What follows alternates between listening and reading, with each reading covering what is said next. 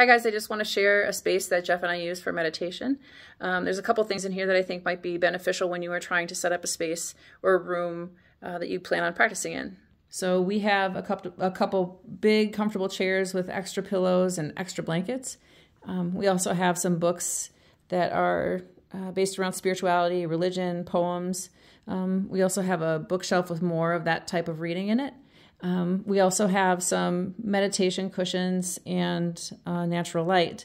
So those are some of the things I would suggest is blankets, pillows, maybe some books that you feel connected to, certainly cushions. And if you don't have meditation cushions, that's okay. You can certainly sit on one of the chairs or sit on the floor using pillows.